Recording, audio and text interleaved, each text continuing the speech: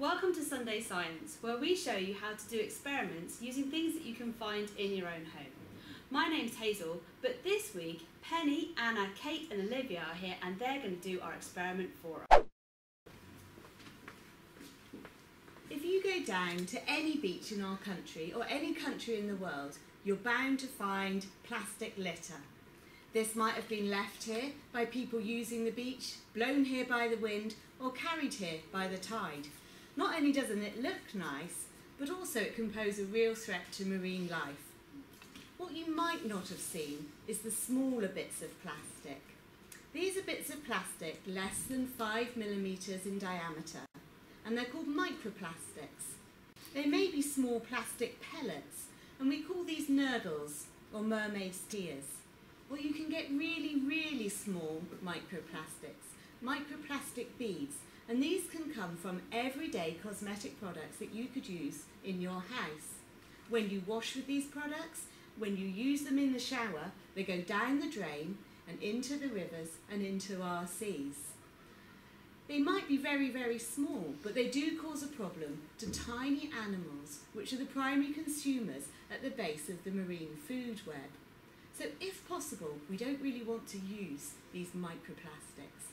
But today we're going to show you how to get the microplastics out of everyday cosmetic products you might have at home, such as facial scrubs or exfoliating shower gels.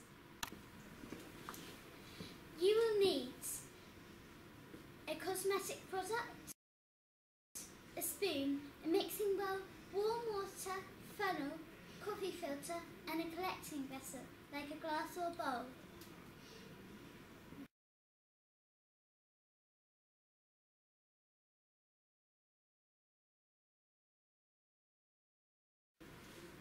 Now we're going to take a spoon and put our cosmetic shower gel onto our spoon and spoon it in.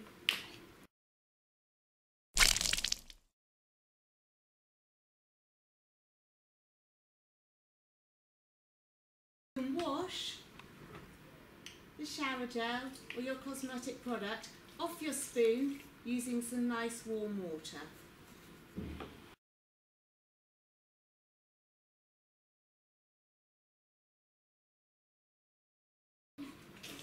Next we need to stir until the shower gel has dissolved.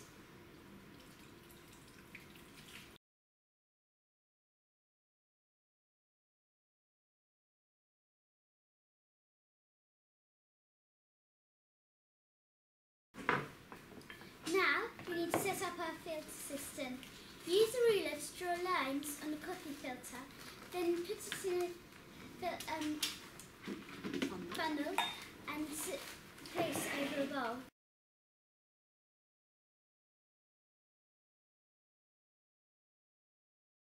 Now we need to pour it in with our spoon.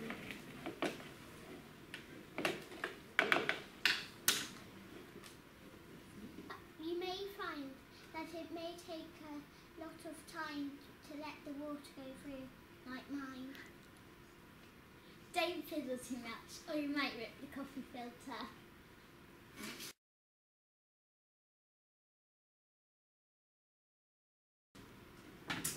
When all the water is gone, you can pick up your filter and look at it.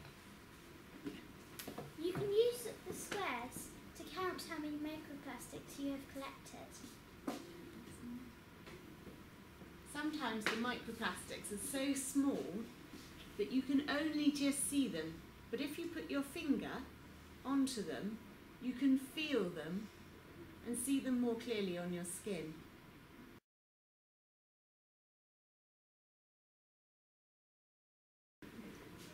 If you want to avoid trying to use microplastics in your cosmetic products at home, you need to look on the ingredients list and try and avoid anything that has nylon in it, polypropylene or polyethylene in it.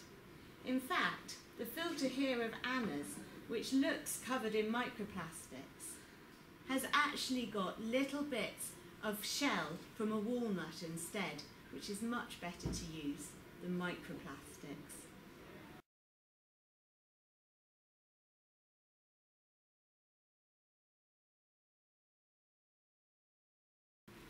when you've done your experiments, why don't you share your results through the social media links or in the comments below?